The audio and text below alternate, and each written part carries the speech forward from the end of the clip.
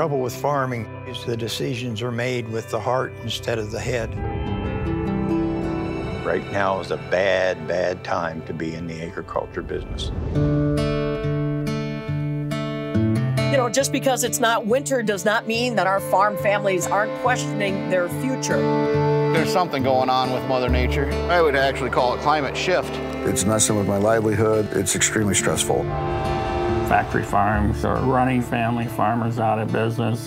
Family farms used to support their communities, and they are just not there anymore. I'm going to have to sell the cows. It's either that or lose everything. I've honestly had myself convinced that I'm no longer an alcoholic.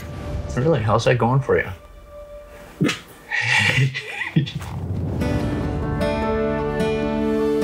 We're not going away without a fight. We're hopeful. We can win it. I know we can. Start fighting for sobriety. Fight for your life. I am fighting for my life. It's not easy to admit you need help.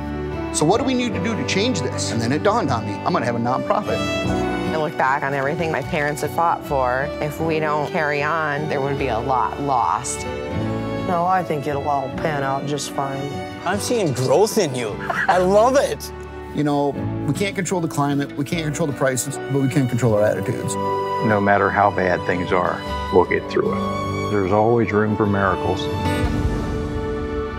You still got Mom and I. That's why you're a preacher. You preach at me all my life.